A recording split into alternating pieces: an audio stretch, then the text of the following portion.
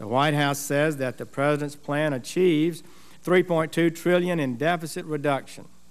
The actual deficit reduction is only $1.4 trillion. This has become the pattern. The President understates the depth of our fiscal danger and overstates the impact of his plans.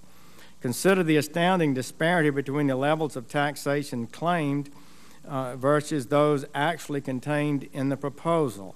The White House asserts $2 in cuts for every $1 in tax hikes.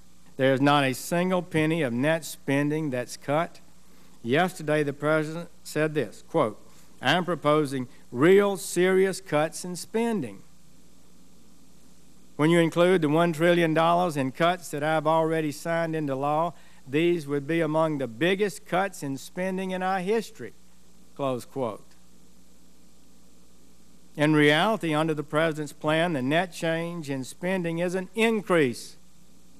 In fact, the President's plan is to keep spending more. The White House is trying to be clever at the expense of being credible. The debt is destroying jobs today. And if we're going to restore confidence and growth, credibility is one asset we cannot afford to borrow against.